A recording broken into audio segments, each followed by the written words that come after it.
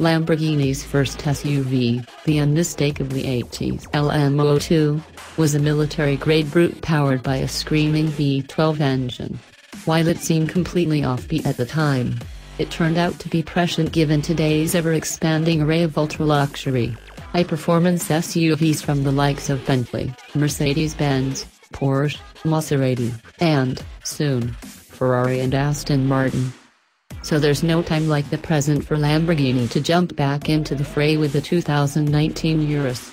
The company's second-ever SUV is over the top, too, but for completely different reasons than the LM02.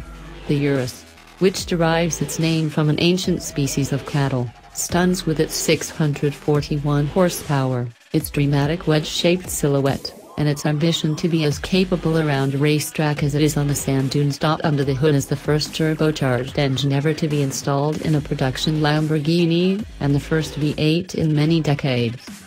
It shares its 4.0-liter displacement and twin turbochargers with the V8 installed in many other Volkswagen Group products, but Lamborghini insists that the design is its own, a claim augmented by the V8's distinctive sound.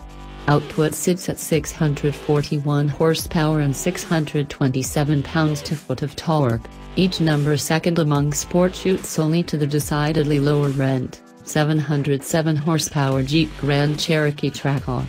The Urus also will eventually debut Lamborghini's first hybrid drivetrain.